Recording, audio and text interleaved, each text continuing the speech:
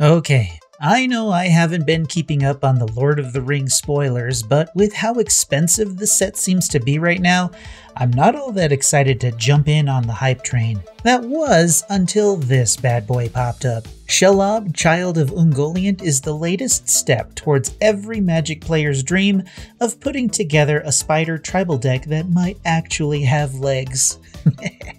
It's an 8/8 legendary spider demon with Death Touch and Ward 2 for 4 black-green.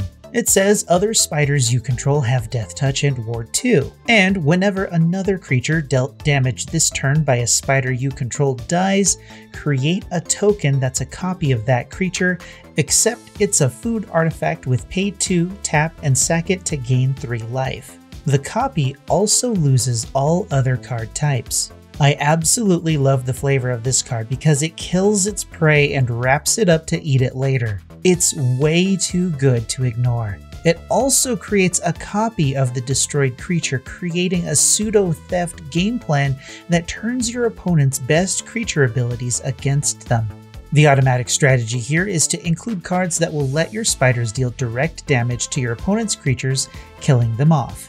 Arc Spitter, Pathway Arrows, Sorcerer's Wand, Viridian Longbow, and of course Thornbite Staff will all do this job wonderfully. However, it might also be worth it to include green cards like Bite Down and Cosmic Hunger that will let a creature deal damage to another creature. Fight effects are fine, but you'll lose your spiders, so they'll be less effective without a strong token strategy. Out of the 66 spiders we have available, there are only 7 that will make spider tokens. Arasta of the Endless Web, Brood Weaver, Drider, Ishkana Graph Widow, Penumbra Spider, Rot Widow Pack, and Twin Silk Spider are those spiders. Outside of spider cards, we have Arachnogenesis, Curse of Clinging Webs, Spider Spawning, and Lolth Spider Queen that will all add to the number of spiders you can swarm your opponents with. The best non-token spiders for our deck are probably ones that can deal damage to other creatures without help.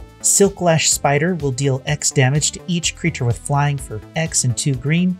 Imagine throwing this down for 5 and then paying 3 to kill off an Dragon board to create food copies of all of those dragons. Chainweb Arachneer isn't a bad choice since you can kill off one creature and later in the game bring it back with Escape to do it again. After that, it's just a matter of including the most mana efficient spiders along with ways to benefit from their Death Touch. Maybe throw in Finn the Fangbearer to force your opponents to block or become poisoned by all of your death touching spiders. Tribute to the World Tree will make sure all of your spiders are bigger threats since they often have a weaker power and a fat toughness. Unfortunately, since green is primarily the color of spiders and it's a lesser supported tribe, black becomes more of a support color, and decks will end up simply using black staples that will help the deck deal with opponent's creatures or fuel the deck.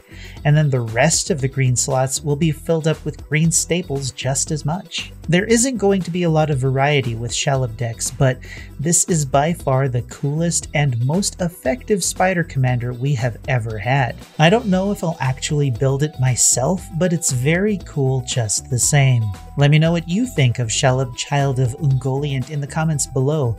There are a few other cards I want to talk about for the 99 of my own decks, so that'll come out after we work through the precons of the set through the chop shop, so look forward to that. But until then, like the video if you liked the video, dislike it if you disliked it, and until next time, I'm Space Coconut, and you're welcome.